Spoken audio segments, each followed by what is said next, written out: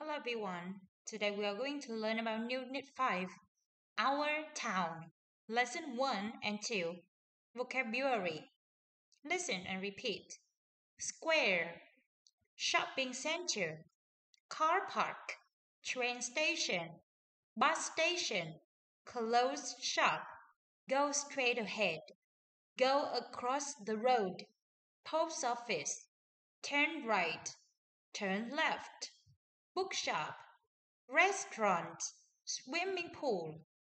One more time. We have square, shopping center, car park, train station, bus station, closed shop, go straight ahead, go across the road, post office, turn right, turn left, bookshop, restaurant, swimming pool.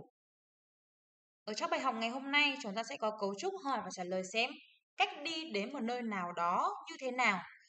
Khi mà chúng ta muốn hỏi ai đó về đường hoặc là cách đi đến một địa điểm nào đó thì chúng ta sẽ sử dụng cấu trúc là excuse me. Excuse me, can you tell me the way to the cộng với địa điểm please. Đây là một cách hỏi rất là lịch sự, được chưa ạ?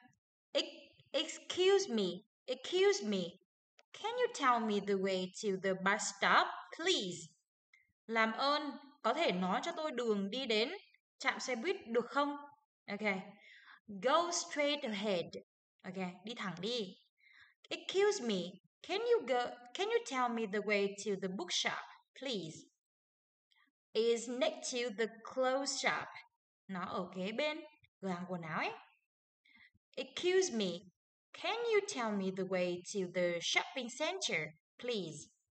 Go across the road, then turn left. Đi băng qua đường, sau đó thì sẽ trái. Ok. Vừa rồi cô đã cùng với các bạn học từ vựng của bài học ngày hôm nay. Các bạn về nhà sẽ học bài và làm bài tập. Hẹn gặp lại các bạn trong bài học tiếp theo nhé. Goodbye everyone.